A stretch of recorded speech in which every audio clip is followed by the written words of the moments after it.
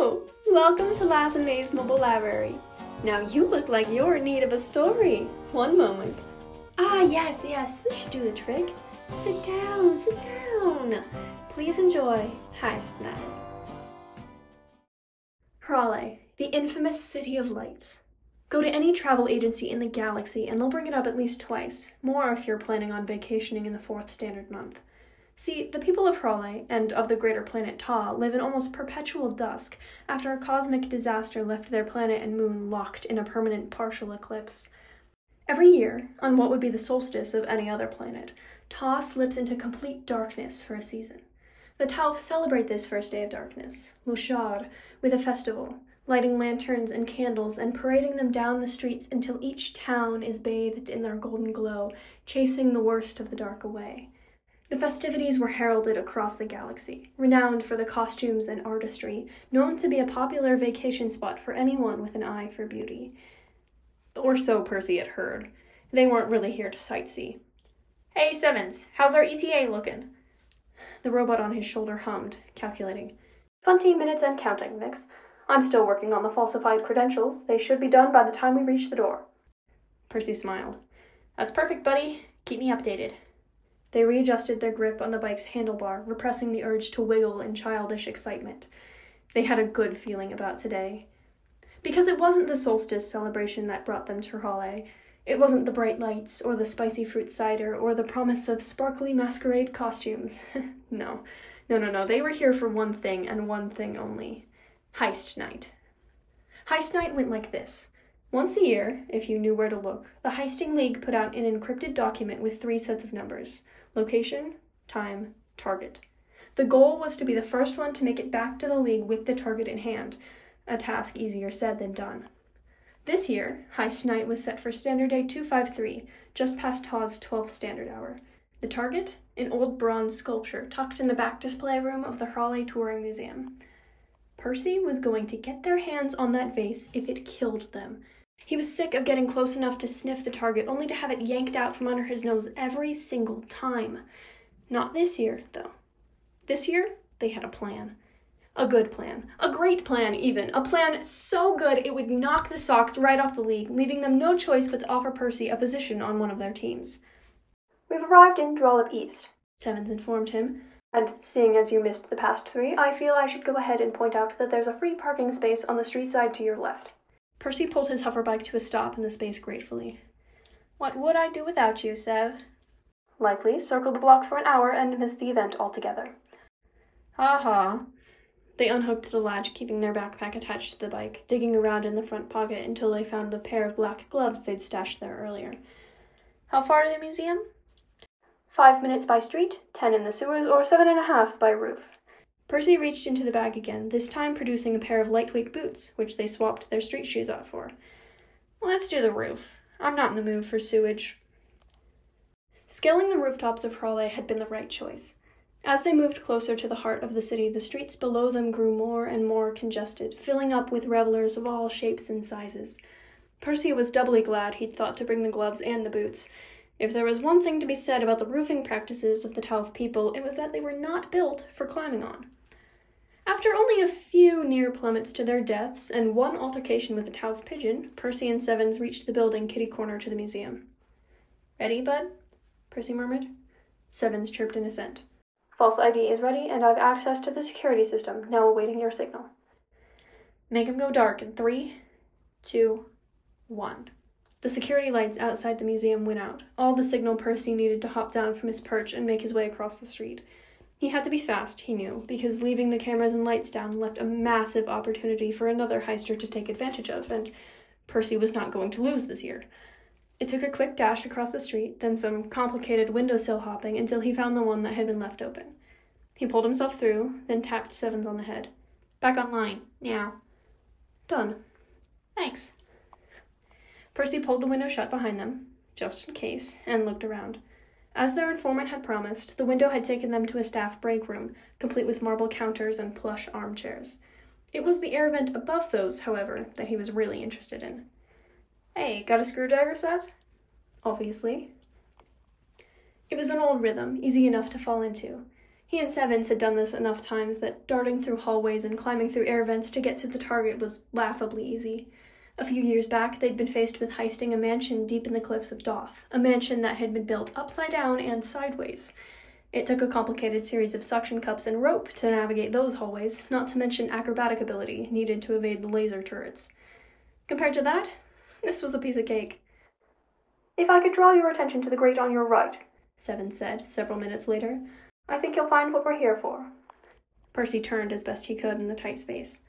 Sure enough, the door to the exhibit was there, a bright display sign winking merrily at him. No security systems or guards to be seen. Perfect. Sevens hopped out of the vent first, scurrying down the wall and over to the door's keypad. A few quick keystrokes had the door hissing open, revealing rows and rows of crystalline display cases. Bingo. Percy hopped out of the vent to follow the bot, weaving their way through the exhibit, passing depictions of the ancient asteroid collision, ornate necklaces and headpieces from a bygone era, even a large tapestry that seemed to be casting its own light. But there, tucked over in the corner, sat the target, a bronze vase hidden behind a thin glass display. Percy took a deep breath. They could do this. Carefully, they eased the glass casing back, lifting it up and then over so as not to trip any alarms. So far, so good.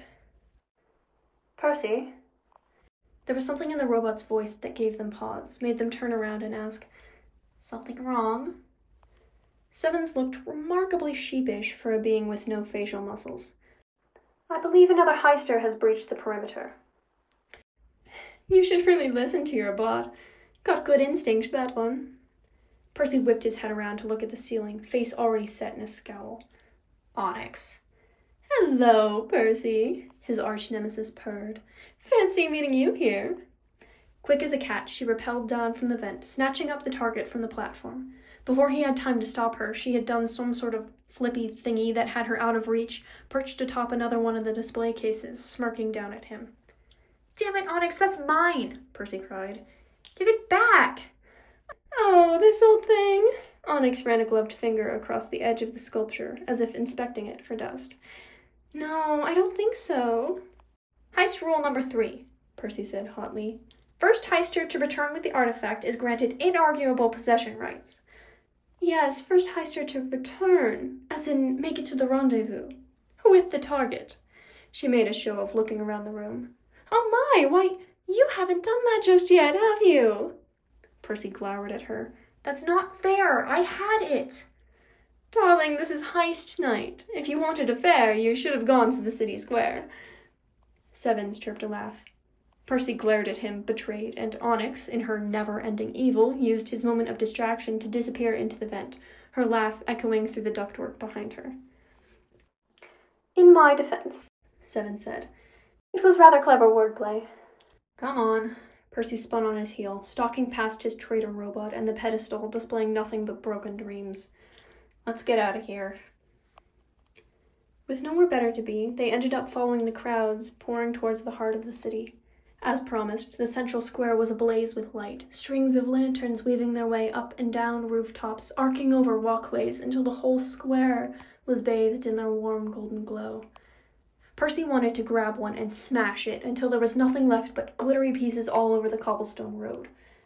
3 years. 3 years! That snake had snubbed their prize and taunted them for it! A group of children rushed by, knocking into Percy and pushing him off the sidewalk. Sevens let out a noise somewhere between a beep and a shriek as he lost his grip on Percy's shoulder, tumbling onto the cobblestones. He bounced once, twice, and then Percy lost sight of him behind the forest of legs that made up the crowd. Panicking, he shoved his way into the crowd, tripping and stumbling over the uneven road. "Easy there, friend," someone said, reaching a hand out to rebalance him.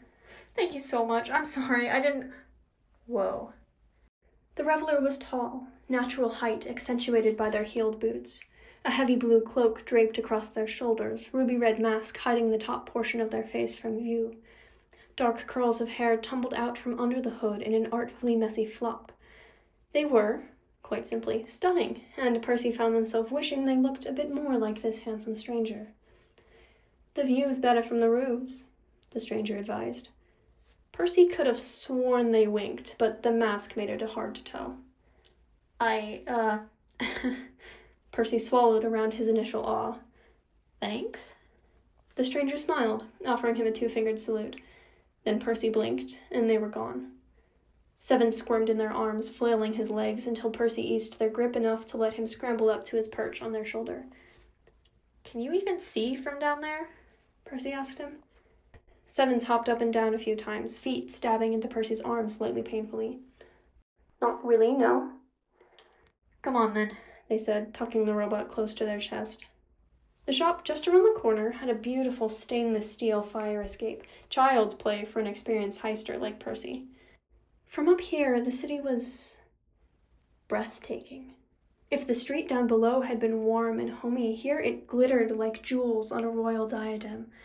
The lanterns bobbed up and down, a million pinpricks of light against the rapidly descending night. "Percy?" Sevens asked. "Yeah?" "Thank you." There was something like wonder in the bot's voice. "Anything for you, buddy." A moment passed, then, "I'm sorry you lost again." Percy heaved a sigh.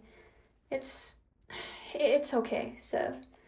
I'm starting to think that maybe this just isn't in the cards for us." "It's fun to try, though." And that was the crux of it, wasn't it? Percy liked heisting, loved the planning and the prep, and of course the event itself. And though he was loath to admit it, his feud with Onyx was kind of fun, too. After all, there would always be the next year. Who knew? Maybe Onyx would catch the flu, or maybe they could outfit Sevens with a bunch of spring-loaded nets and set him on sentry duty. If the League hadn't noticed him yet, then maybe they just needed to go bigger. They could focus on thwarting Onyx, or setting traps, or just generally sneaking into places and wreaking havoc. Who needed to heist when you could make a scene? Percy wiggled a bit in excitement. Next year was gonna be great. Well, that's all Story's End. Did you enjoy it?